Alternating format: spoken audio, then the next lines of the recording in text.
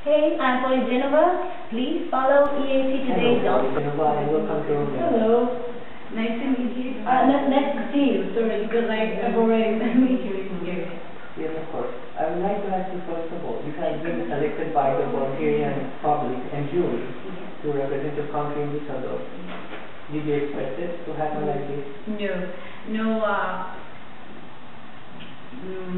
No matter that it's my fourth participation in the contest, but this year I really didn't expect to be the winner. So it was a great surprise for me, and I wish come true. Okay, Bulgaria has little participation history in the contest itself. Yeah. You debuted in 2005, and since then you have qualified only once for the final in 2007. Yeah. Do you feel any kind of pressure from the public in order to achieve a better result this year? Yeah, for sure. For sure, maybe because it's time to have a good place and I don't know, in the final. I hope we'll be on the final with Romania, I think, because I like her song too.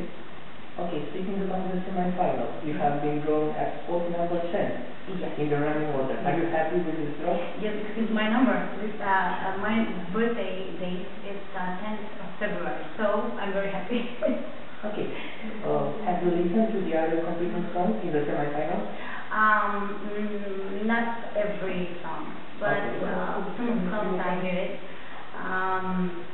I like the Swedish one, the Serbian one. I don't think so. Okay, no, but I like it too.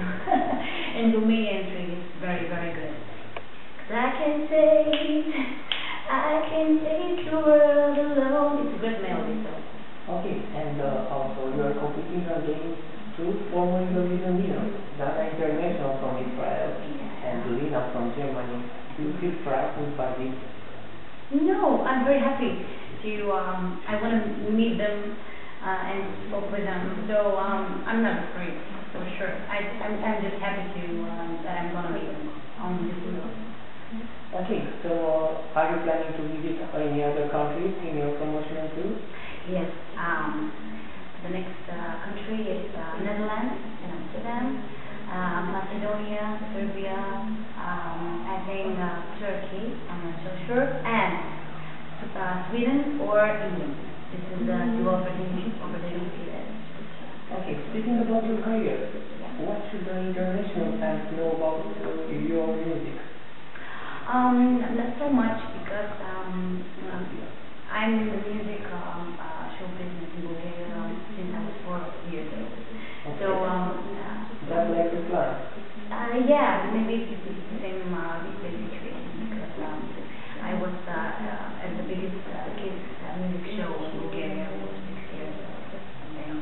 And if I have to be honest, like a kid, I was very popular in Bulgaria. But in the years that I was a teenager, something like that, it was harder work to be on the top. So it takes time to just getting step by step up to here. So I'm very glad that it's happening. Well, that's very interesting. If you were a star as a child, did it affect your childhood in a bad way or a good way? What do you think? I think in a good way because I had a wonderful memory of all of my time with all of my friends and colleagues. I made maybe the best connections in Bulgaria with every musician. I could tell that I worked with every musician in Bulgaria, and not just in Bulgaria. I would make a tour in Europe, and actually I had a lot of experience. Okay, so you're planning to release this song as a single in Europe?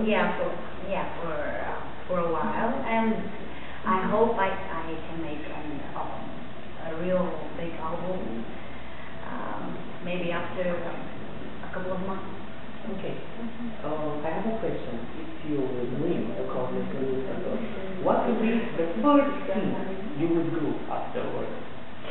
I would say Bulgaria for sure. I'm sure about it because I'm very proud that I'm Bulgarian, and I I know this is something that I would. Okay, and if you're going to get a good position this year, would you participate in the future? Maybe if I